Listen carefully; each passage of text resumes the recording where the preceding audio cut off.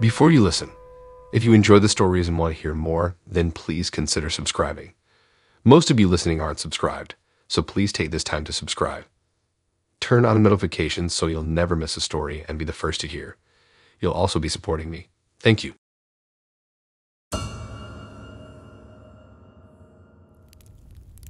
I've always loved camping, ever since I was a little kid. Growing up, my family took trips to campgrounds every summer.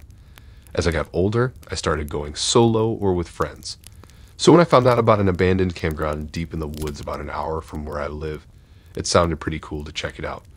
Supposedly it got shut down decades ago after some weird stuff happened there that freaked people out.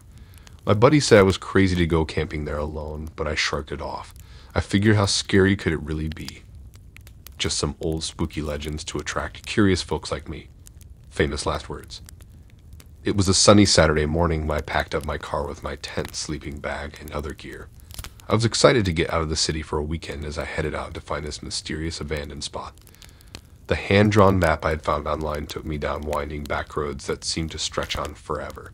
My poor old car was rattling so bad from the pitted dirt roads I thought it might shake apart before I got there.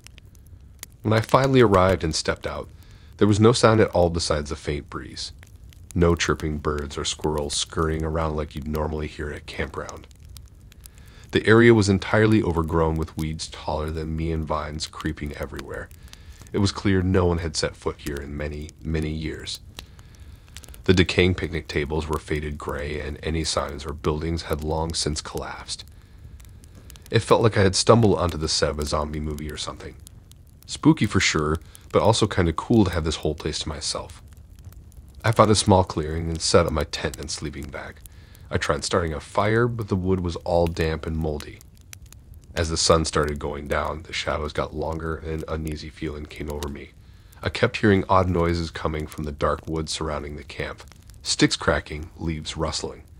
At one point I swore I heard a voice whispering out there, though it could have just been the wind playing tricks. Let's just say I didn't relax much as it got late. I hardly slept a wink.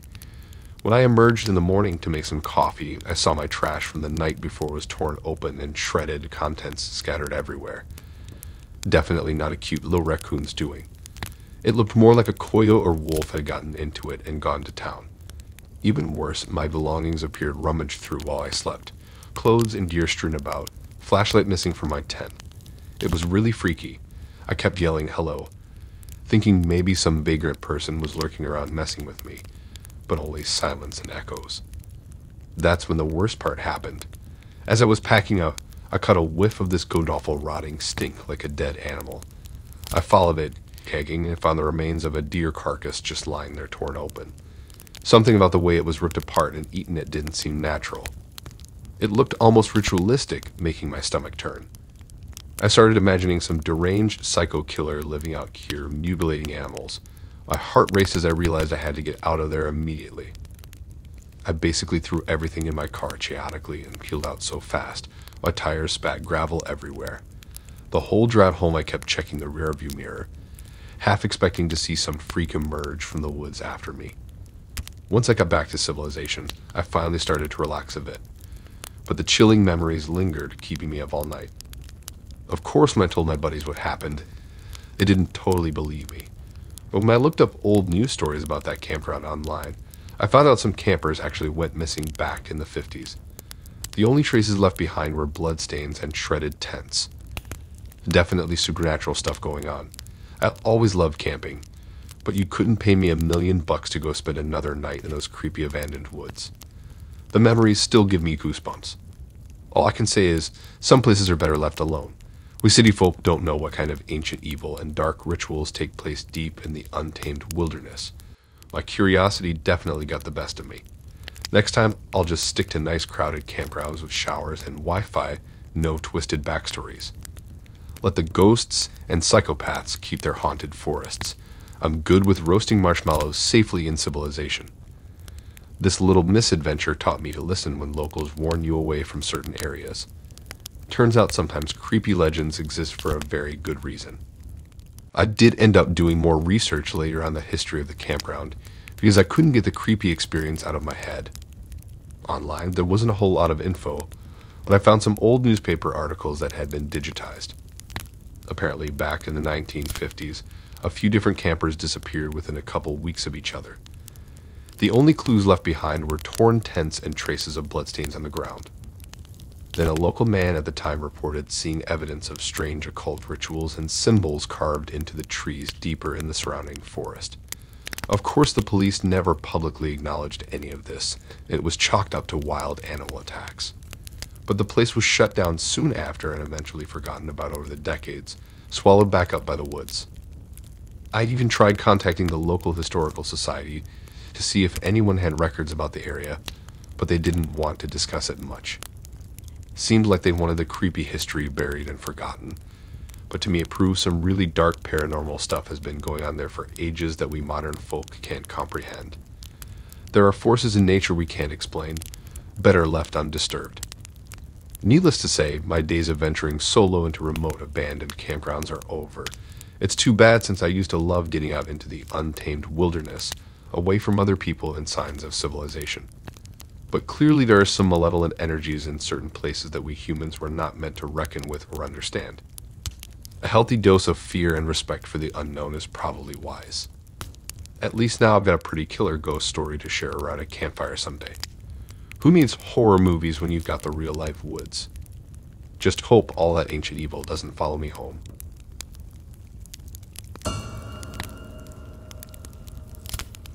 My two close friends and I try to go on a guy's camping trip together at least a few times over the summer months.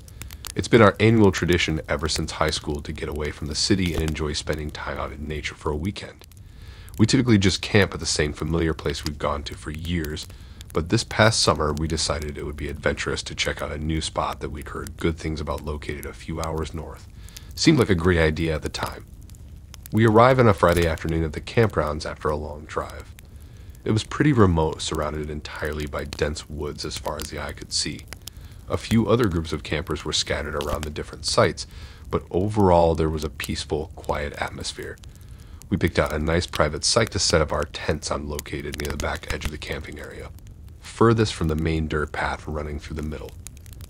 As we unloaded our SUV and started setting up the two tents, everything seemed perfectly normal and routine based on all our previous camping trips together.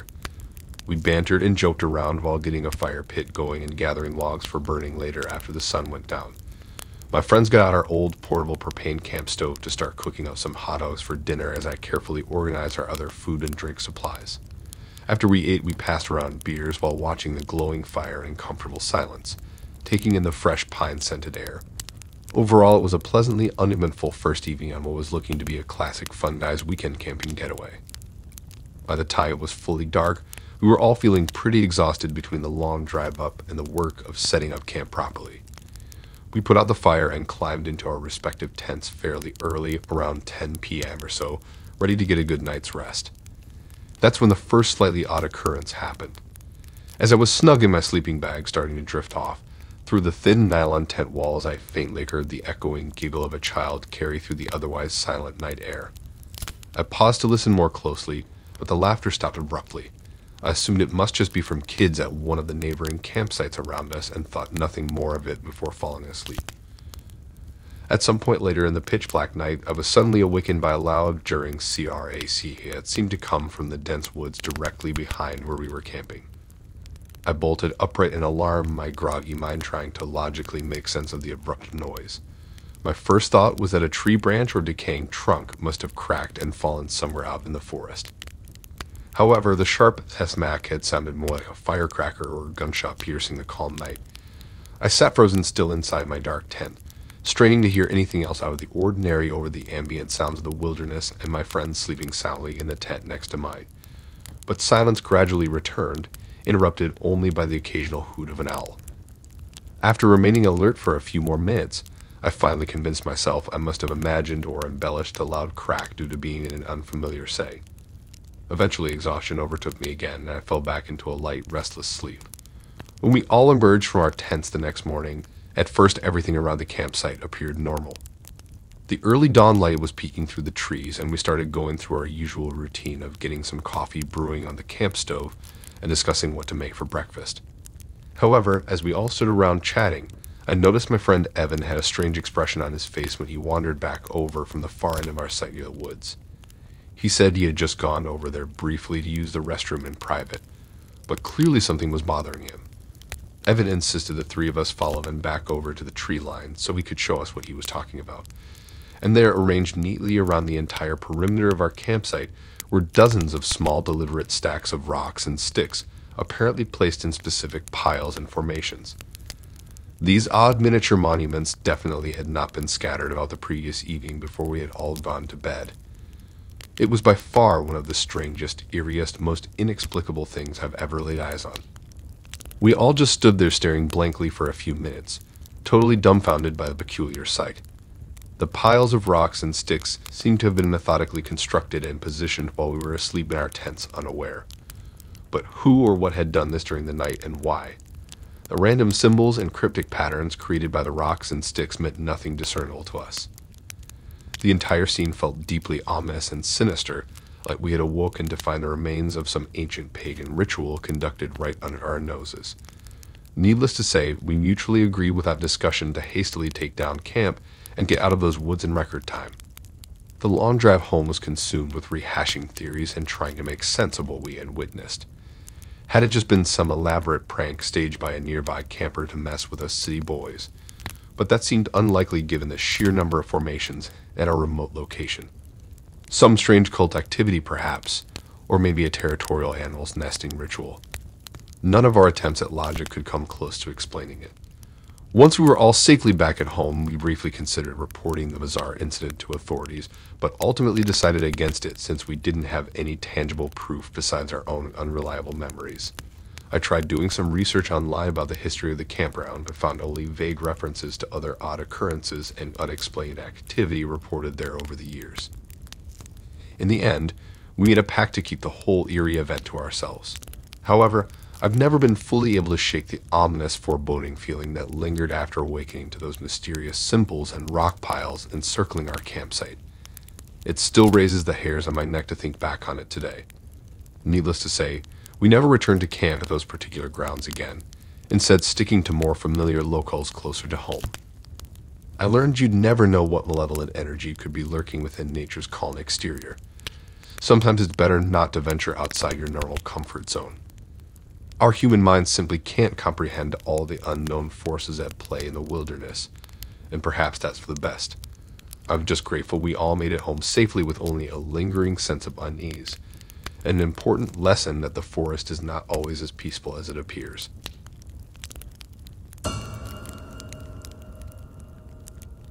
Camping has always been one of my favorite ways to relax and reset out in nature, away from the stress of everyday life.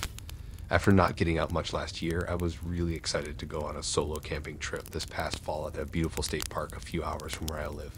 I booked a remote campsite, packed up my car, and hit the road ready for some peaceful solitude surrounded just by the woods and wildlife.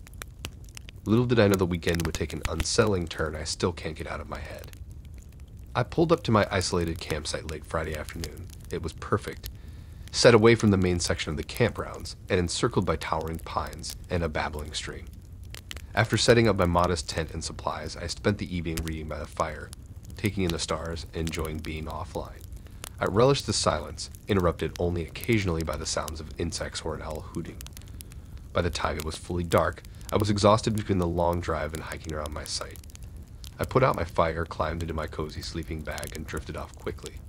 But at some point during the night, I had an extremely vivid, creepy dream. In it, I woke up inside my dark tent, everything seeming normal. But I couldn't shake the feeling someone, or something, was lurking directly outside my tent watching me. I had the unnerving sense that if I peered out, I would meet the eyes of something not human. I tossed and turned, hearing noises like rustling and strange grunts muffled outside the thin nylon tent walls. In the dream, I froze as the distinct silhouette of a crouched figure seemed to move along the tent perimeter, as if carefully inspecting it for an entry point while assuming I was asleep inside unaware. I sat paralyzed in fearful silence, unable to call out or make any movement that would alert it to my consciousness. Its shadow slowly encircled the tent before pausing at the front door flap, lingering there for what felt like eternity. The only thing separating us was a thin barrier of nylon. Just as the being started to claw at the tent entrance, I was jolted awake, finding myself soaked in anxious sweat. I sat straight up, breathing heavily. Bright morning sunshine streamed through the mesh roof bend above me as birds chirped, your typical idyllic morning in the woods. The vivid dream already started fragmenting in my mind. After catching my breath and taking a few sips of water, I convinced myself it was nothing more than a silly nightmare. Probably just my overactive imagination amplified by unfamiliar surroundings. To shake off the residual creeped out feeling, I decided to get up and start my day rather than trying to go back to sleep. I remember pausing to stretch and rub my eyes after sitting up in the cramped tent. That's when I heard it, the unmistakable crackling snap of a leaf or twig from right outside my tent flap. My blood ran cold. Then I detected hurried scuffling footsteps moving away like something had been startled and was retreating into the surrounding brush. I sat petrified, unsure if I was still stuck in a night terror or awake. The sounds of snapping twigs faded until the forest was silent again, save for my thudding heart. I waited a few agonizing minutes before working up the courage to slowly unzip the tent door. Peering outside, I expected to come face to face with a menacing intruder, but nothing was there. No tracks, no blood, no signs of any creature. The site was undisturbed. It must have just been a squirrel foraging around, I rationalized.